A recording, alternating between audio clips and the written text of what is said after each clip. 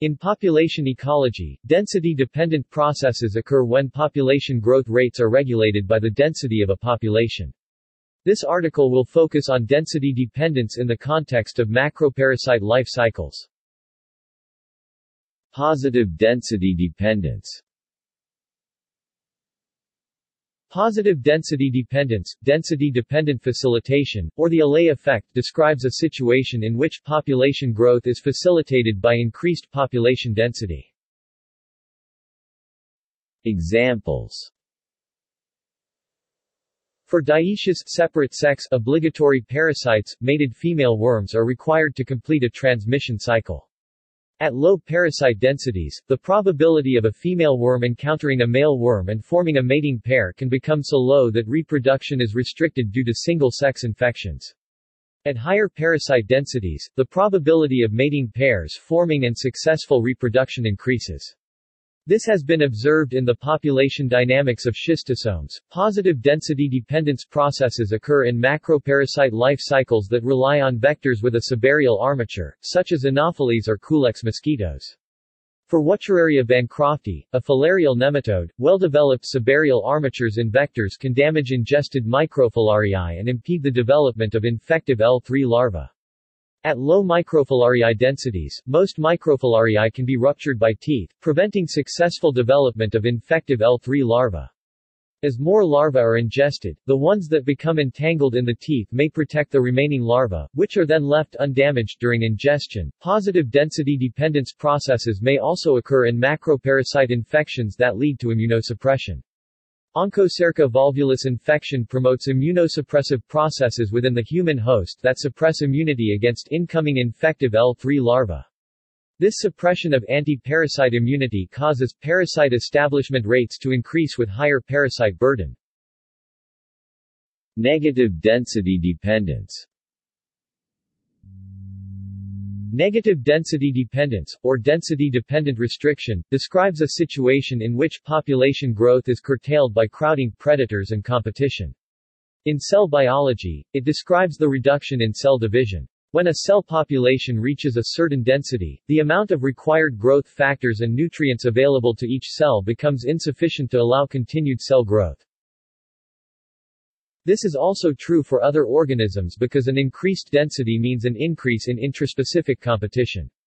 Greater competition means an individual has a decreased contribution to the next generation, i.e. offspring. Density-dependent mortality can be overcompensating, undercompensating or exactly compensating. There also exists density-independent inhibition, where other factors such as weather or environmental conditions and disturbances may affect a population's carrying capacity. An example of a density-dependent variable is crowding and competition. Examples. Density-dependent fecundity exists, where the birth rate falls as competition increases.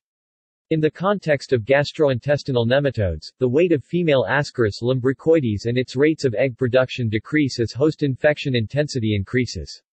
Thus, the per capita contribution of each worm to transmission decreases as a function of infection intensity. Parasite-induced vector mortality is a form of negative density dependence. The Onchocerciasis life cycle involves transmission via a black fly vector. In this life cycle, the life expectancy of the black fly vector decreases as the worm load ingested by the vector increases. Because O. volvulus microfilariae require at least 7 days to mature into infective L3 larvae in the black fly, the worm load is restricted to levels that allow the black fly to survive for long enough to pass infective L3 larvae onto humans.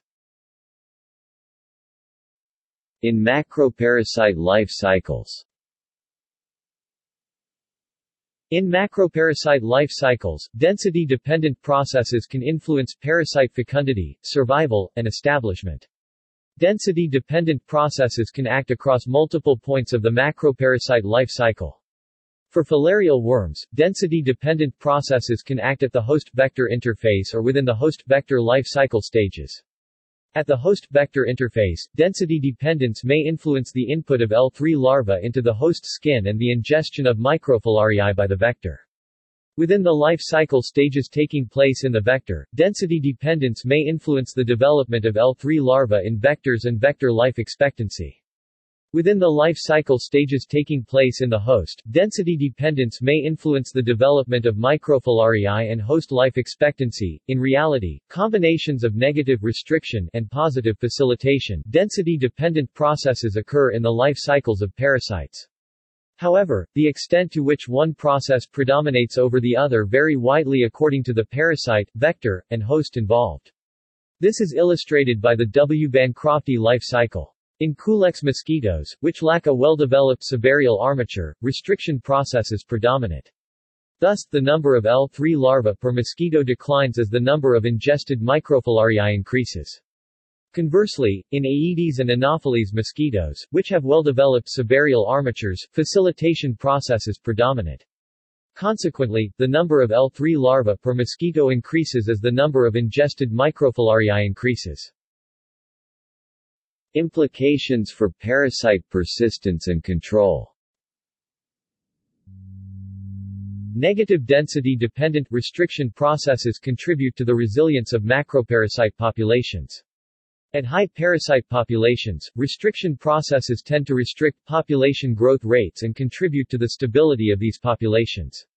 Interventions that lead to a reduction in parasite populations will cause a relaxation of density-dependent restrictions, increasing per capita rates of reproduction or survival, thereby contributing to population persistence and resilience. Contrariwise, positive density-dependent or facilitation processes make elimination of a parasite population more likely. Facilitation processes cause the reproductive success of the parasite to decrease with lower worm burden. Thus, control measures that reduce parasite burden will automatically reduce per capita reproductive success and increase the likelihood of elimination when facilitation process is predominant. Extinction threshold. The extinction threshold refers to minimum parasite density level for the parasite to persist in a population. Interventions that reduce parasite density to a level below this threshold will ultimately lead to the extinction of that parasite in that population. Facilitation processes increase the extinction threshold, making it easier to achieve using parasite control interventions.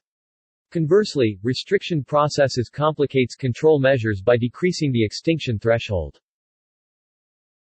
Implications for parasite distribution. Anderson and Gordon 1982 proposed that the distribution of macroparasites in a host population is regulated by a combination of positive and negative density-dependent processes. In overdispersed distributions, a small proportion of hosts harbor most of the parasite population. Positive density-dependent processes contribute to overdispersion of parasite populations, whereas negative density-dependent processes contribute to underdispersion of parasite populations. As mean parasite burden increases, negative density-dependent processes become more prominent and the distribution of the parasite population tends to become less overdispersed. Consequently, interventions that lead to a reduction in parasite burden will tend to cause the parasite distribution to become overdispersed. For instance, time series data for onchocerciasis infection demonstrates that 10 years of vector control lead to reduced parasite burden with a more overdispersed distribution. References. External links. Density dependence. Eradicability of filarial diseases.